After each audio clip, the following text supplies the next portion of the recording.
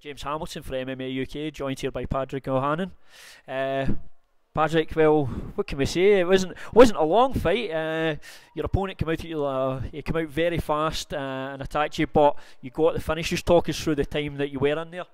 I have a lot of experience fighting from years, like 3 years doing this, and I just knew from watching him. Like, I like to analyse my own fights. He fought my teammate, so like I see that he relied on his power and he believed in his power a lot.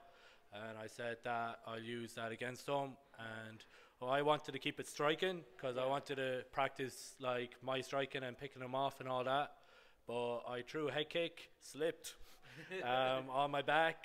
I seen how wild he was coming out, so I was like, I didn't want to be on the receiving end of that. So I said I'd pick an arm and bring it home, and that's it. Well, that's it. You're saying you wanted to keep it striking there, but when an opportunity presents itself in the fight, you've got to take it, I'm sure. Sure, that's it. Like, when opportunities come around, you have to do it, and I just want that lightweight belt next, so bring it.